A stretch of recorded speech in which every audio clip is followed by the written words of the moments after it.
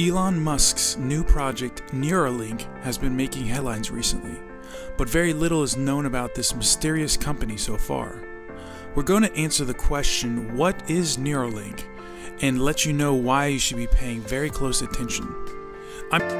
So, what is Neuralink?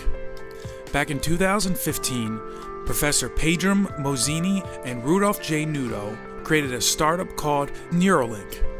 These pair of neurotech researchers had developed a device that could potentially help people suffering from brain injuries.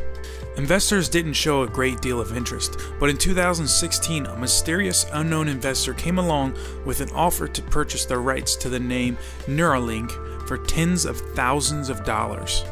They sold, and that investor later turned out to be multi-billionaire Elon Musk.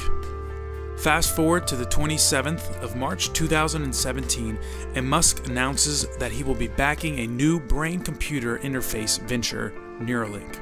The ultimate goal of this company is to merge man with machine, fusing human intelligence with artificial intelligence to bring humanity up to a higher level of cognitive reasoning.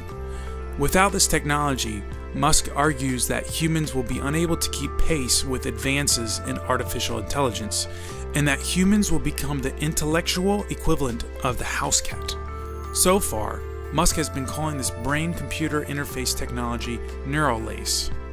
In essence, Neuralace is an ultra-thin mesh that is implanted into the skull and forms a body of electrodes which are able to monitor brain function.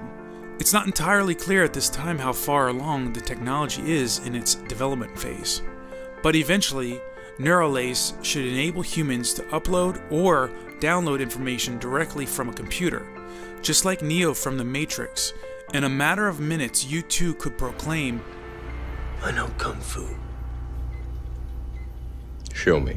In order to insert Neuralace, a tiny needle which contains a rolled up mesh is placed inside the skull, whereby the mesh is then injected. The mesh unravels upon injection, encompassing the brain.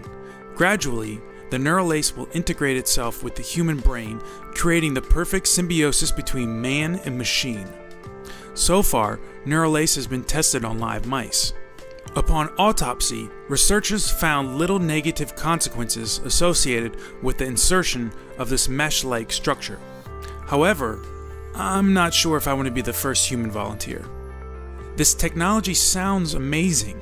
The ability to hook our brains up with machines and thereby enhance human intelligence could open up whole new worlds of possibilities for our species. It could even be the catalyst for the almost mythical technological singularity. More on this at another time.